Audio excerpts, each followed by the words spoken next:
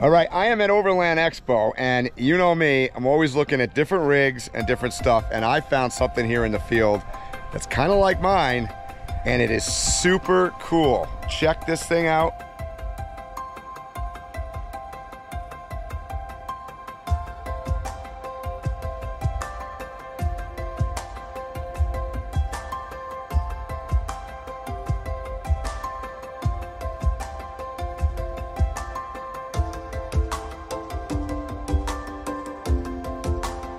Hi, my name is Parker Temple.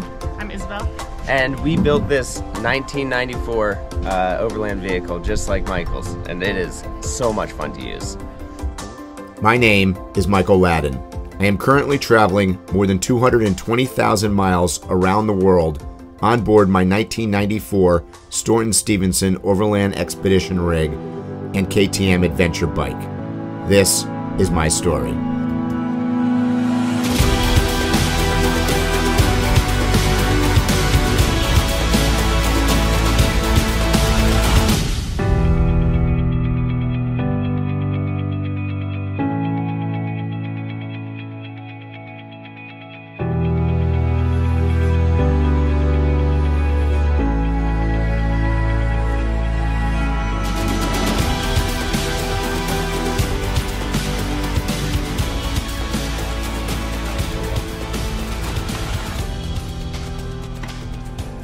We bought the truck in January of 2021. Yeah, and it took around a year and a half to build the whole thing. We were living in another camper as we were building it. We lived in a 1954 Coleman pull-behind canned ham trailer. Yeah.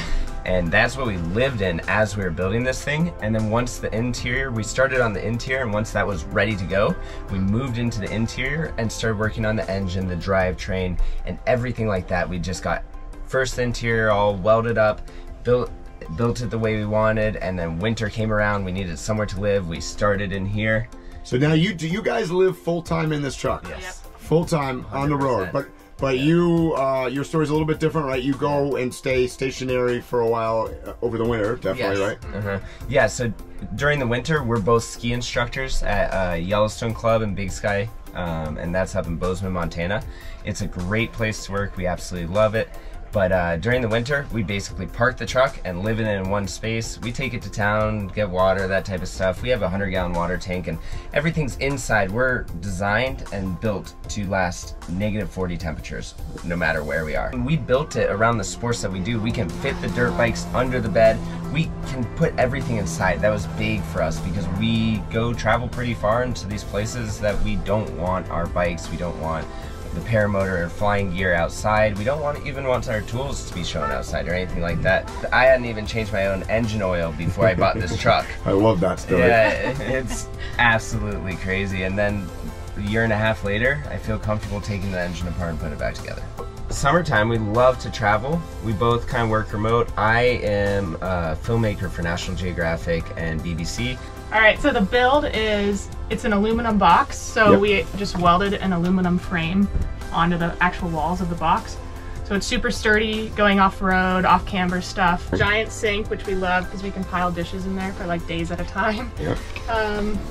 And nice having the cutting board and the little drying rack. 3-burner propane stove, which I refuse to cook on electric, so this is important. And a propane oven, which is super nice to have. It's fun to be able to bake cookies and all that stuff. And then this folds down.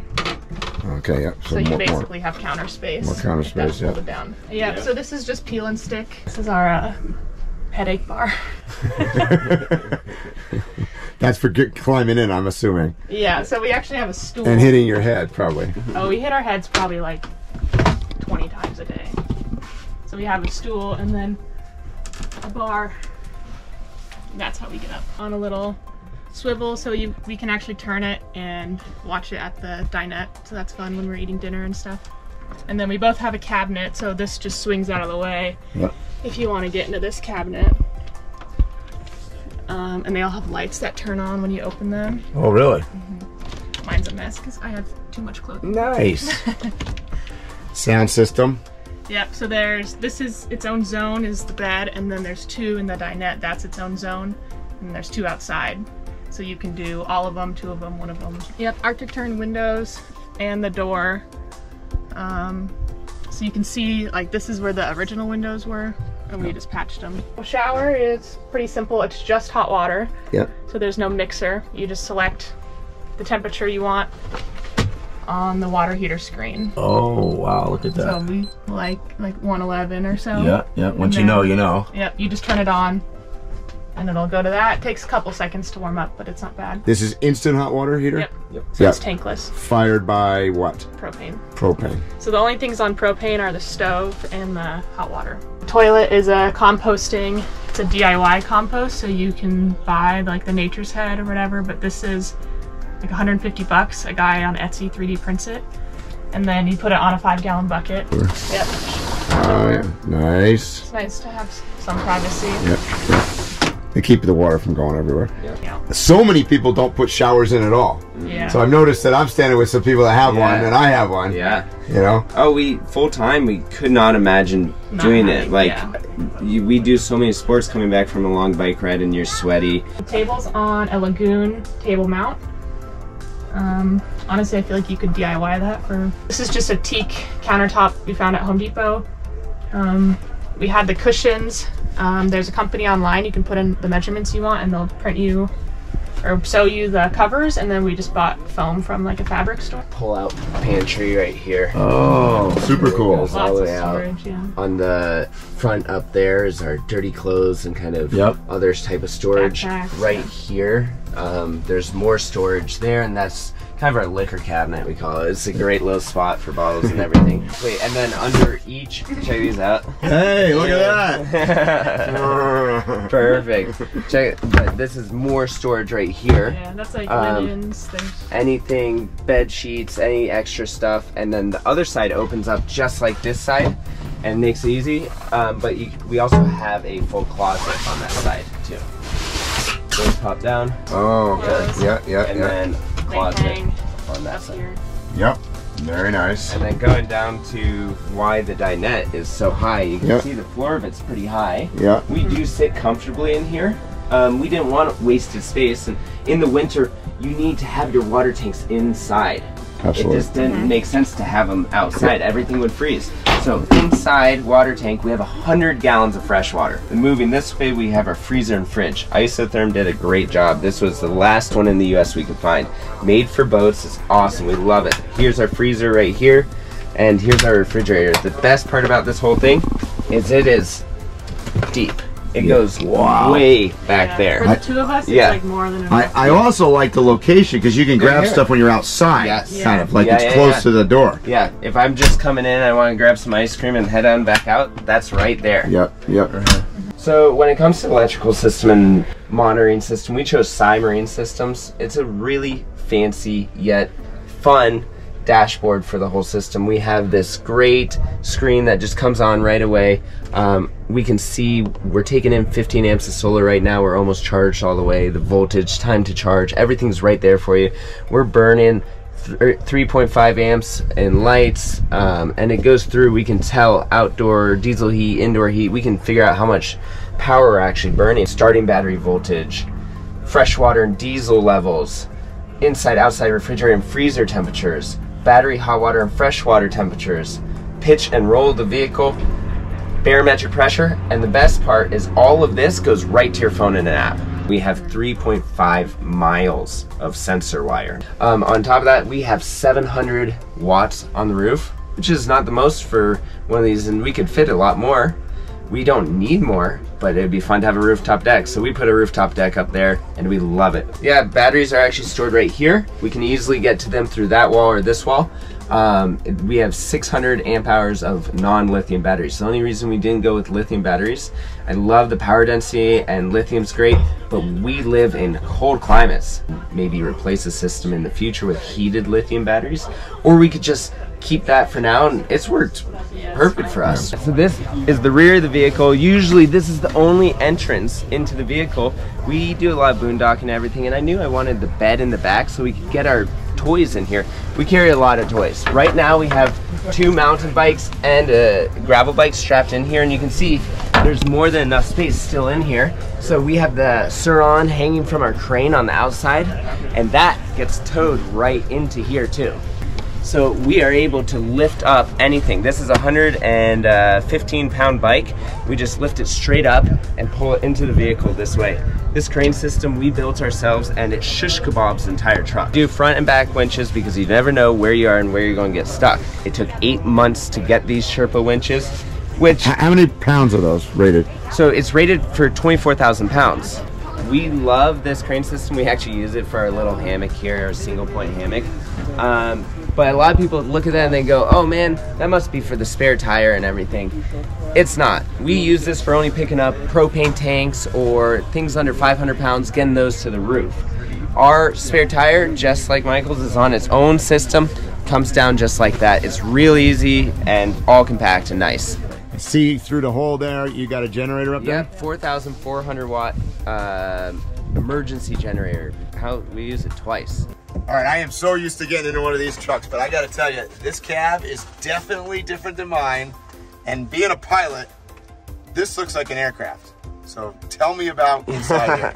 So the internals of the truck, we really wanted the driving experience to be a main part. I mean, a lot of people go ahead and they'll do a little to the cab, especially on LMTVs and stuff. But I mean, we drive these things everywhere. It's a driving vehicle. We have tons of matting here because this is where the engine is.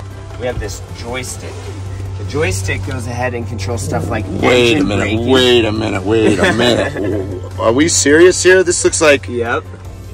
This is like Top Gun. Yeah, so this is a military spec joystick for a helicopter, for a cyclic, where we can use it. We can go ahead by lifting up. We control stuff like engine braking. The trigger here is for the brights of the vehicle, audio. Our 7-point camera system usually just displays our 3 modes, our side and our rear. But if I want to expand the whole thing and just see the back, I can go ahead and hit the China hat back and it'll show me the rear, or I can see the front, anything like that. On top of that, we have a reverse beeper and rear brights. I hate when people are behind you with their brights on, so I add a little button that flashes back there. So turning on the system, let's give a few things power here. Just like this. This is kind of our lighting situation. We have our top bar, our reverse lights, deer and ditch, amber, white, left and right of cab, left and right of box. All those are different switches, you know. On top of that, we have one big button, turn everything off just like that. Real nice and easy. We have Apple CarPlay, and here's our camera systems over here. We have JBL speakers above each person and a Rockville 12-inch amp or sub. We ran more sensor wire where we have temperatures of interior, exterior, brake and block, and I can cycle through everything like that. And it's also an alarm system to give me, if we start to get too hot on brakes or anything like that, it'll go ahead and tell me that. Full PA system. We can talk through it that way. And it's got all alarms and everything like that. We can even go. Hands down is the coolest electrical design cab thing I've ever seen, for real. Right here, this box is actually a giant battery box, and it houses a lot of stuff like our solar controllers and wiring in here. It's nothing too fancy right now. We left space for everything else, but we have 200 amp hour battery that's separate from our starting batteries and separate from our house batteries. So there's another battery in here, so we can run the radios for days without even turning the truck on. So we did an inverter here, an inverter in the back. We want to be able to not be struggling with power. We don't, why would you want to have to run back to charge something? And we do have, there's 12 volt up here and a few other places we have 12 volt and secret storage, hydronic heater. Pelican case storage system. We don't use that space, so I didn't want it to go to waste. So that bottom case right there, that's all medical supplies. If someone's injured or anything like that, I can grab that case and go. It's out. Okay. The next one up is going to be recovery. That case has all of our recovery gear. Grab it and go. Above that one is going to be tire change kit. So every single tool that we would need for a tire change is in that kit.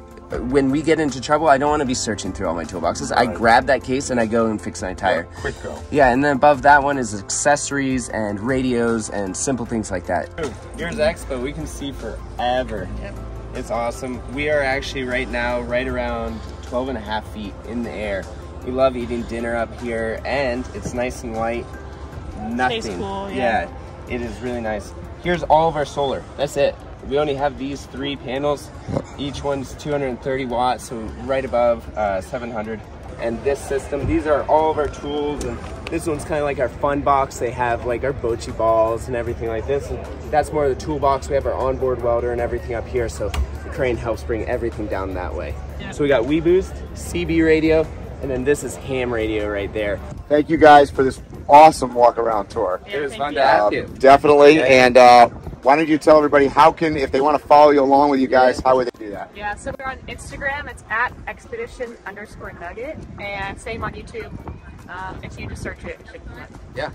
Cool. Thank you, and let's enjoy the rest of the Overland Expo. I know, this will be fun.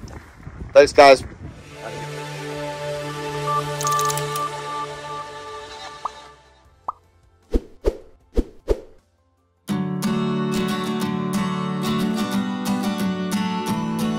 Thanks for watching this video. If you like what we're doing, be sure to subscribe to our channel by clicking on the truck and tree symbol to your right. Once again, thanks and hope to see you soon.